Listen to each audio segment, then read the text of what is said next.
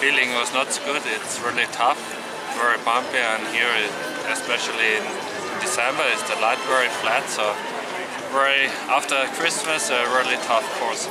No, it's good. I mean, it's a tough tunnel, same as last year, but I think in this year even more wavy and the speeds are even higher. So it's probably the toughest tunnel so far this year. It's a very difficult course for sure. It's I mean, it's kind of narrow, so there's a lot of quick turns, and with visibility, it makes it very difficult. So it's a tough course, and yeah, I'll have to ski a lot better than I did today to have any chance to win. So yeah, it's fun to be back. I have good memories from here, but it's so difficult this year. The track is just crazy. It's really bumpy and really icy, and I think maybe the public was skiing on the piste or something because it's really bumpy. It's really hard to ski.